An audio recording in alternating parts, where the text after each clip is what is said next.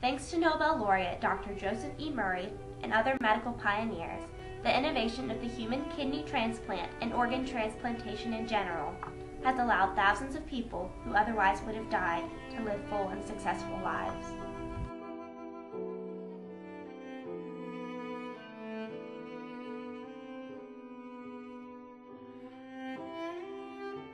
Doctors were inundated with World War II soldiers suffering from injuries too severe to be treated overseas. One of these doctors, Joseph Murray, was beginning his medical career and was about to treat a patient named Charles Woods, who would change the course of medical history. When Murray first saw the young aviator,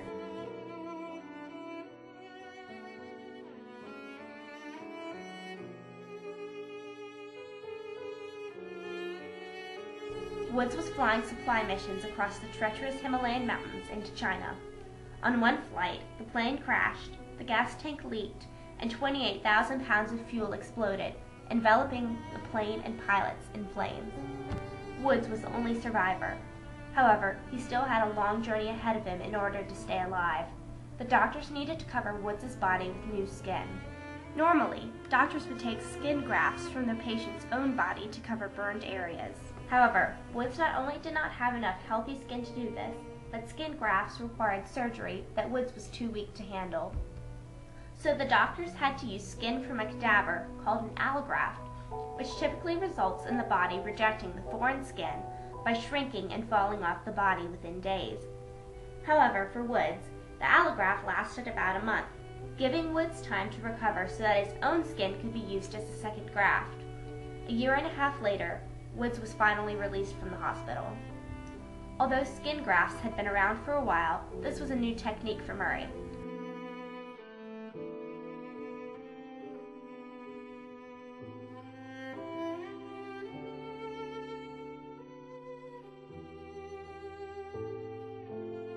Woods' case was the first time that he was introduced to the ideas of rejection and transplantation. However, Murray understood the problems behind an organ transplant. He knew that the organ would simply be attacked by the body's immune system and fail. Yet for Woods, rejection of the foreign skin was postponed from the 2 weeks it should have taken to a month. Murray observed that it was most likely Woods' weakened immune system that allowed for this postponement.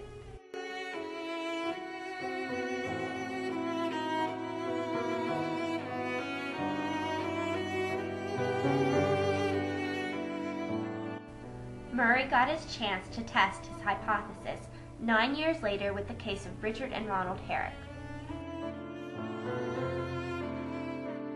On October 26, 1954, Richard Herrick was admitted to the hospital for kidney failure.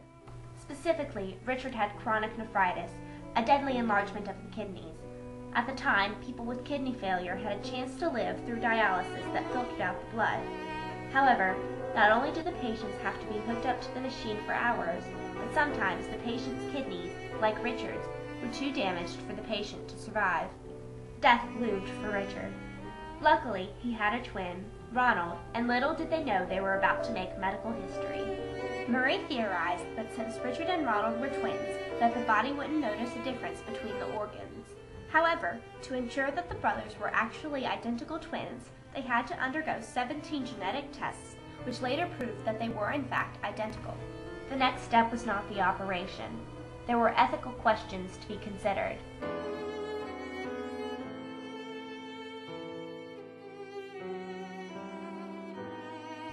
This was a great shift in thinking for doctors who took an oath to do no harm.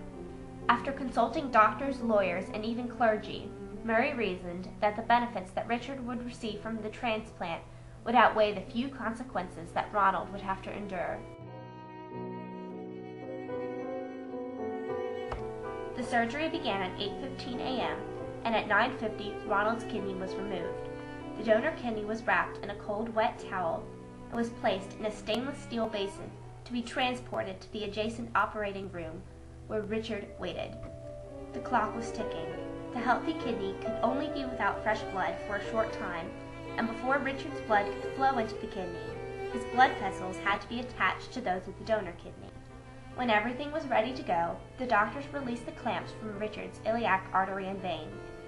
Even being without blood for 1 hour and 22 minutes, the donor kidney turned a healthy pink and started producing urine. It had been successful, and Murray, the transplant team, and Richard and Ronald Herrick were famous. They had proved that the innovation of organ transplants was not a thing of science fiction. Transplantation really worked and could save lives. However, this innovation did not come without its criticisms. Doctors argued that this type of operation was limited to identical twins and therefore had no application for the masses.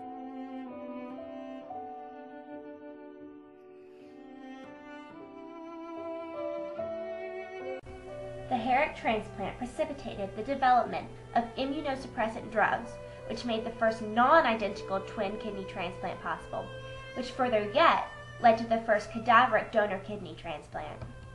This innovation's legacy is not only the transplant itself, but the resulting work in stem cell research and in growing functioning organs in the laboratory, thus eliminating the need for donor organs altogether and the use of toxic immunosuppressant drugs. Modern transplantation has become extremely common. Today, there are many other organ transplants, such as heart, liver, lungs, corneas, bone marrow, and many more organs and tissues. There are even transplants where the patient receives multiple organs, saving thousands of lives. Not only has the innovation of organ transplant saved lives, but it has changed the way we think about our bodies after death.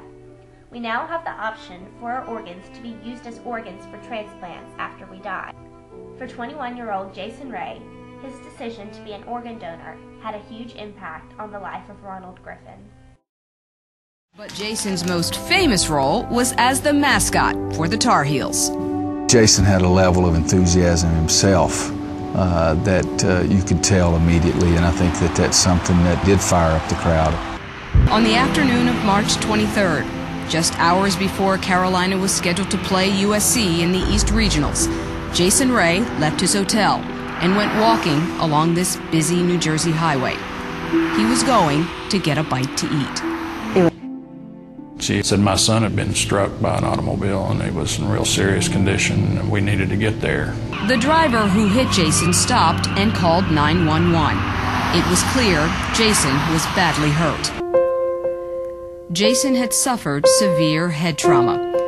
There was no sign of brain activity.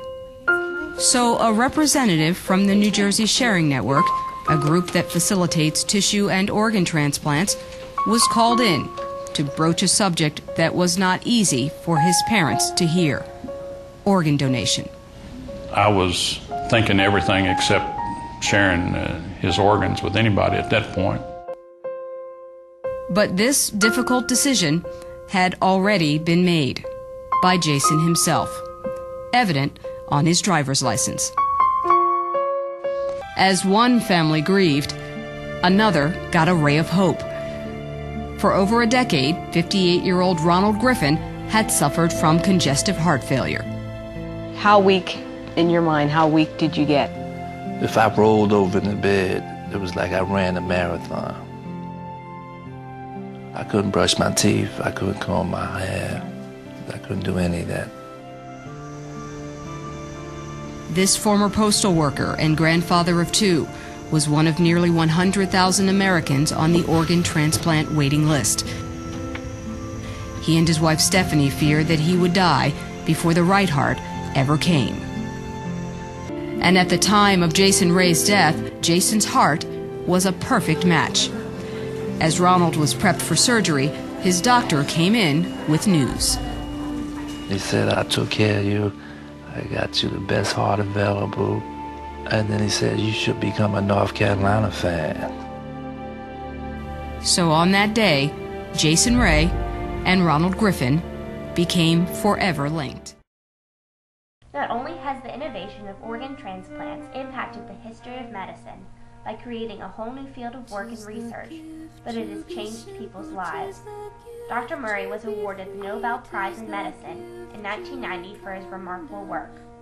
His observation leaves a legacy through grandfathers enjoying their grandchildren, young men raising a family and having careers, geniuses changing the way we communicate, and little brothers who love me.